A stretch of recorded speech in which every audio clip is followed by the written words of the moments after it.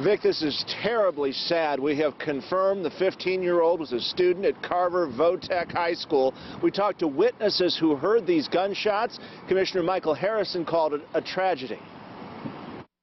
It makes me want to cry because it was really sad. I mean, these young kids are getting shot down at a young age, and it's unfathomable. 15-year-old Braylon Gannon was shot in the head over and over again in this alley in the 2400 block of West Lafayette Avenue early Saturday morning.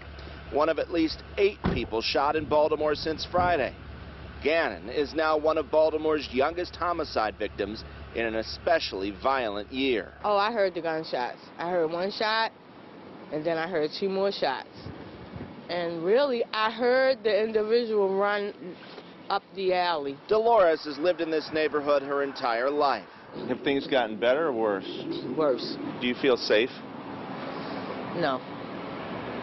No. I just come out and then I go back in. I don't even come out and walk around anymore. I used to think this was the safest neighborhood in the city because everyone here is still close.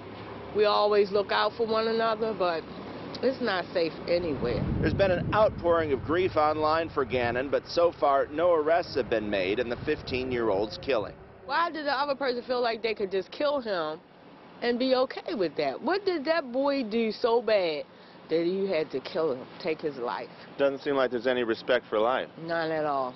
I know his family hurts. It's just sad. It hurts everyone to know someone that young was shot down and left in the alley to die.